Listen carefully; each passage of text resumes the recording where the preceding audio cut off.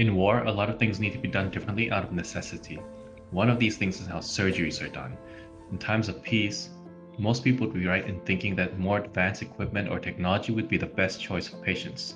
During war, the reality on the ground can force us to change. What's needed from medical professionals is the capacity to be able to deliver care even if and when they're forced to work in low-tech and low-resource environments. Since November 2023, our war surgery team has been supporting the medical and healthcare professionals at the European Gaza Hospital in Khan Yunis.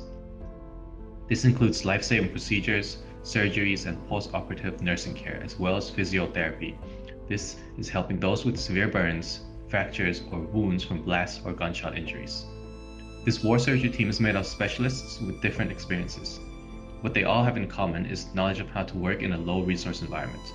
They're trained to cope and manage the challenges of not having state-of-the-art equipment or all the tools usually available. During conflict, care provided to patients can be affected by anything from interrupted electricity, limited clean water, collapsed sanitation systems, lack of food, and difficulty getting items like sterile equipment. Right now, in Gaza, many healthcare facilities are no longer functioning. This impacts the health outcomes of all residents as well as their recovery.